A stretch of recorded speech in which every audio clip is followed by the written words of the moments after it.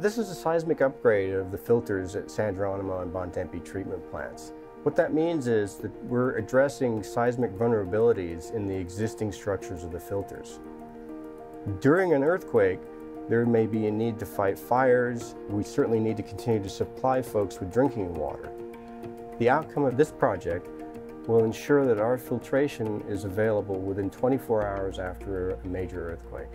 My name is Paul Stellier. I'm a senior engineer with Marin Municipal Water District. I've worked at the Water District for about 15 years now. Today we're here at San Geronimo Treatment Plant in the Filter Control Gallery. And as you can see, we're working on the filter seismic upgrade project.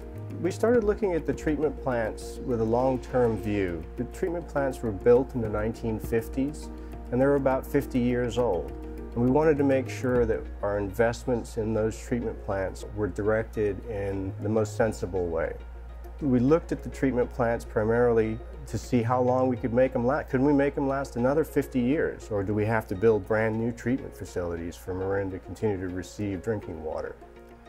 And through the master planning process, what we found was plants that were constructed in the 1950s required seismic updates.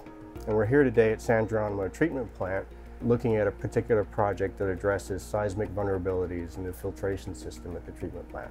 San Geronimo receives its water from either Nicasio Reservoir, which would occur mostly in the summertime, and in the wintertime we get our water from Kent Reservoir. Kent is one of our most beautiful reservoirs, but not only is it in a picturesque setting, it also has fantastic water quality, and it maintains that water quality year-round. When the treatment plants were built, there was no Safe Drinking Water Act. That didn't occur until 1976. Prior to the treatment plants, people just drank lake water.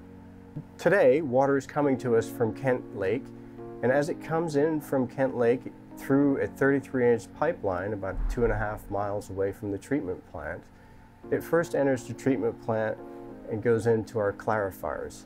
The clarifiers essentially act to settle out particulate matter, and about 80% of the particulate matter that's suspended in the water is removed in our clarifiers.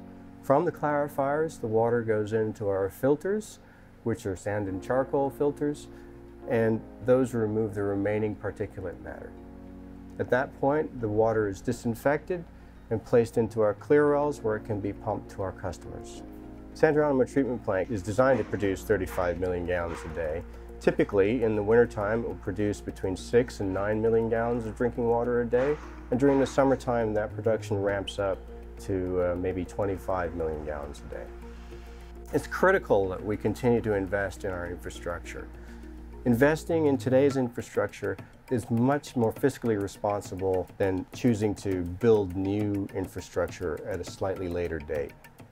Deferring maintenance costs ends up in being really expensive in replacing facilities as opposed to addressing lesser vulnerabilities. Here at San Geronimo Treatment Plant, we evaluated the old filter structures, the concrete walls that form the filter basins, and discovered that those walls would not be strong enough in a major earthquake, and that we could be without water production for some period of time. So what we've done here is to address that vulnerability by thickening the walls, by adding layers of concrete and steel to the existing filters. The master plan for the treatment plants indicated that there was approximately $60 million worth of capital projects that we should conduct at the treatment plants over the next 20 years. And to give you an idea, to replace a treatment plant like San Geronimo today, not only would the permitting be incredibly difficult, but the cost might be 10 times that. This project is a significant project for Marin Municipal Water District. It's certainly larger than most of our normal capital projects. The total budget for this project was about $7 million. At this point, everything looks really good in terms of budget. We anticipate when you go into a large project like this, where you're essentially remodeling an old facility, that you're going to encounter some unexpected circumstances. And so we've made allowances in our budgeting process for that. At this point, we've really not encountered anything substantial, and the total changes to this point are about 0.77% of the project budget.